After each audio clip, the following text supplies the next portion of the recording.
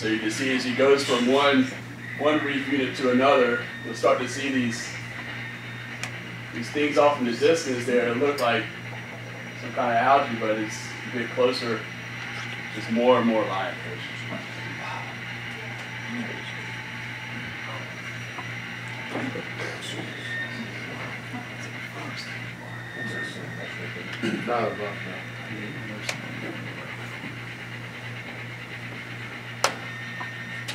Is there a difference in the vertical profile of the artificial reef versus the natural reef?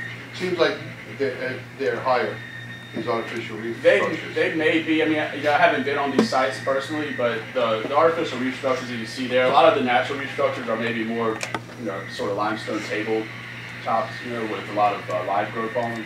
What are the depths? I can go back to the other side. I think they're around between 20 and 100 meters.